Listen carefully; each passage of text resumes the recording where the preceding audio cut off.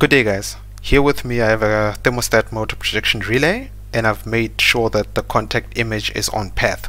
So as you can see there's 3 contacts here, but this is a problem because the device only comes with 2 contacts, not 3. So this is a duplicate, but the duplicate is placed incorrectly on the schematic as you can see here.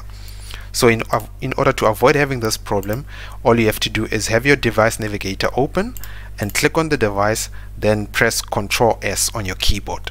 And once you have pressed Ctrl S, it will synchronize the device inside the device navigator. And as you can see here, once it has synchronized it, you can see there's 3 contacts, but the third one is incorrect, the one in the cube. So in order to avoid having this third one incorrectly, you have to click on these ones. These are the available ones that come with the device. Click on one of them and just right click, then assign it to that contact that's on your schematics, and yes, that problem is gone.